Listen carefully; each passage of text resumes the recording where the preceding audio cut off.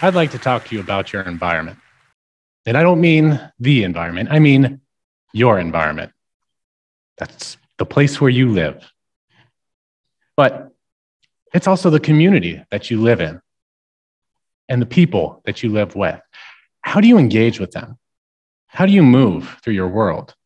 Because for most of us, we traverse our world through a set of prescribed paths, most of which are just a series of right angle turns going from one place we already know to another place we also already know, while all the space in between them is a blank.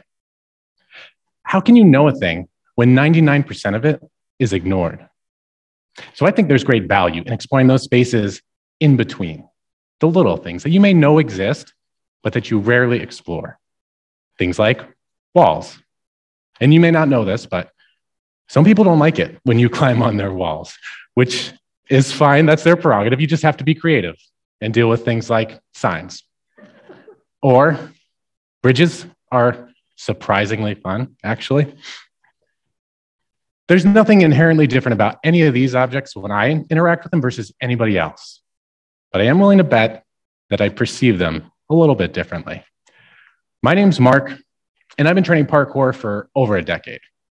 And if you're wondering what parkour is, it looks like that. And of course, I could give you some sort of token definition that we like to throw around, something like parkour is going from point A to point B in the most efficient manner possible using only your body. But I could just as accurately describe dance as to move one's body rhythmically with music. It's like, yeah, but there's more to it than that.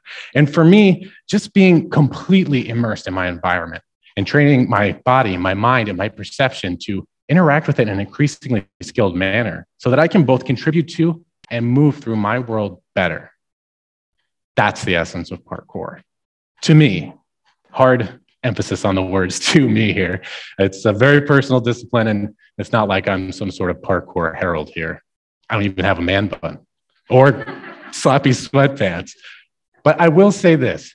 Training parkour produces unique perspectives, which are themselves the result of a deeply inquisitive and playful approach to the world around us. And taking that approach and applying it to the rest of my life helped to spark this personal renaissance in my life. And the more time I spend here at NEOMED learning how to be a doctor, the more that I think that this is important for healing. And not just for individuals, for providers, communities, and systems. So I'm going to try to illustrate this perspective by taking a series of traditional views, which I think are essentially valid and widely held perspectives, and just talk about how for each one, parkour has shifted my perception of that topic ever so slightly, and why I think that shift is important. And while the topics themselves don't really matter, it's more about the approach and how it affects perception and everything downstream of that, I am going to stick with themes that make sense within the context of parkour. Specifically, I'm going to talk about motivation for physical activity, fear, overcoming obstacles, and creating genuine connection for healthy communities. And all I'm hoping to do here is just convince some of you to dip a toe out into that space in between and maybe just play around a little bit. Because if you're willing to do that, you have the potential to create a diverse and healing microculture in your community. So let's dive in. I would like to talk about physical activity first, or at least the motivation for physical activity. And I think we generally think about it something like this. You need to be active to be healthy, so find motivation to exercise. And I doubt anybody in this room would disagree with the idea that physical activity can have a positive impact on health, or that you need to be motivated to see the benefits of that. And in fact, when we prescribe physical activity for patients dealing with diabetes, depression, hypertension, we're actually taught to engage in something called motivational interviewing, where you try to figure out, is this patient willing to do this thing? And if they're not, what are they motivated by? And is there any way we can help them bring those things together so that they can be more successful? And this is great. This is a wonderful tool. But even with that, how many people actually engage in the prescribed amount of physical activity?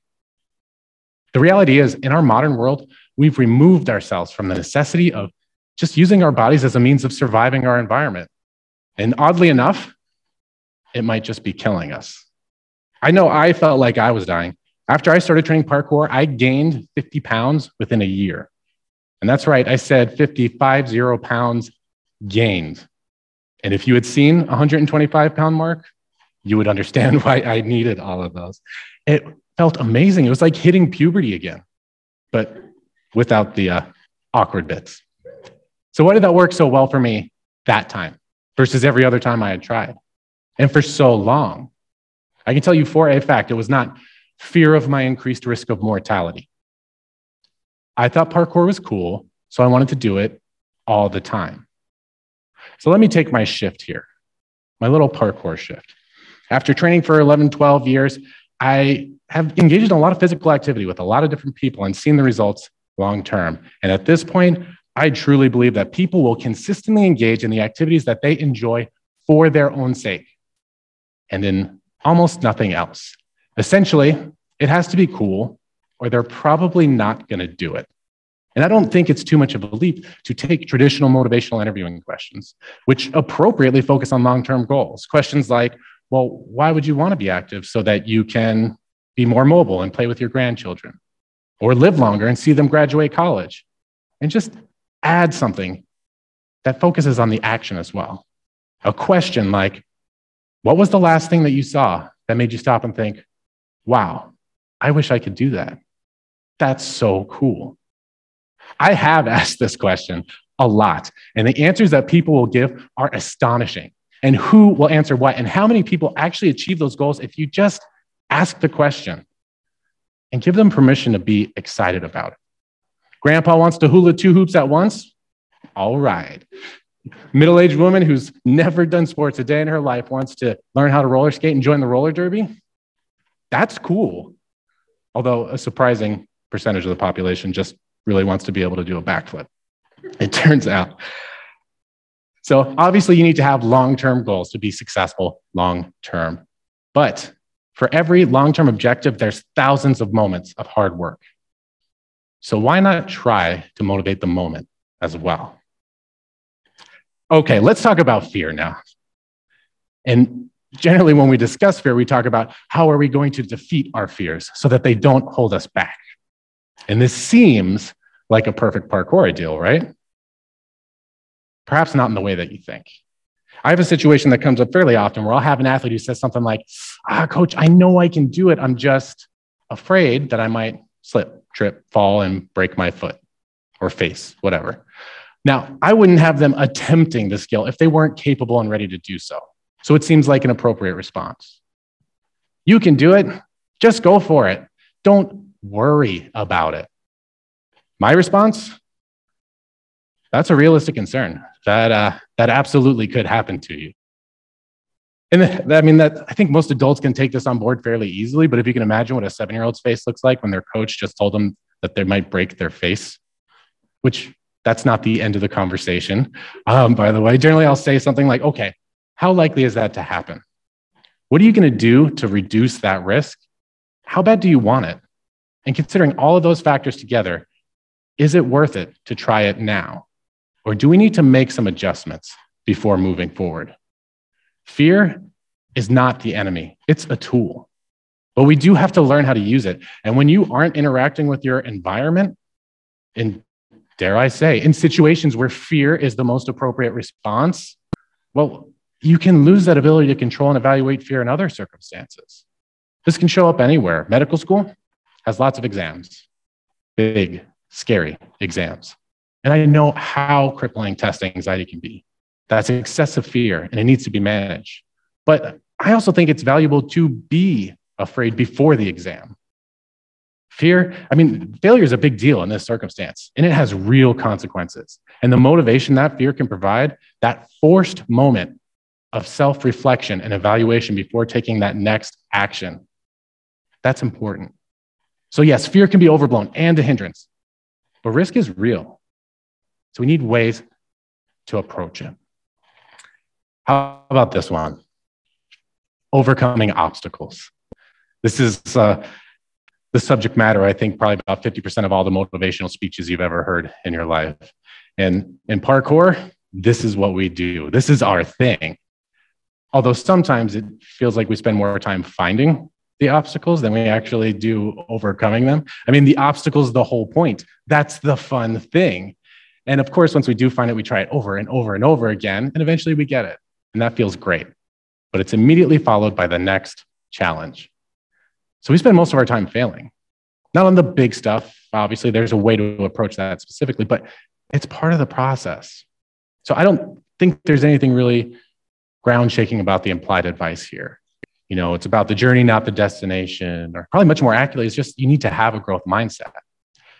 However, there is a difference between knowing and understanding a concept versus living it every day in a culture that supports and demonstrates it. Because when you think about it, the culture of the community that you live in is one of the largest determining factors in the success and the happiness of the people in that community. Which brings me to my last one. We need to build a good culture. And we talk about building a culture of success or building a culture of excellence, but they're not just single traits. There's many traits. And of course, the culture we want to build is good. But what does that even mean? Again, I feel like we've blinded ourselves as a society because we've removed ourselves from the necessity of interacting with our neighbors, our enemies, or literally anybody who doesn't vibe with our social media feed. And I'm not saying it's malicious, it's automated. But I do feel that we need ways to push back against this if we're going to have healthy communities. We need reasons to interact with what is one of the most variable parts of our environment, the people. And the people who will show up to an open invite free parkour event are pretty interesting. Even with my small community group, Denver Parkour and Freerunning, I had over 200 events where I either helped to train new people on how to do parkour or where I jammed out with some more experienced practitioners. And if you're wondering what a parkour jam is all about, just imagine like a music jam, but with parkour, and you'll get the idea.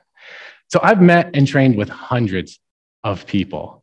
And it's kind of crazy what you can pick up from the people that you creatively interact with. There was a period of time where I was swearing in Russian every time I hit my shins. And of course, I've met lots of 20-year-old flip fanatics.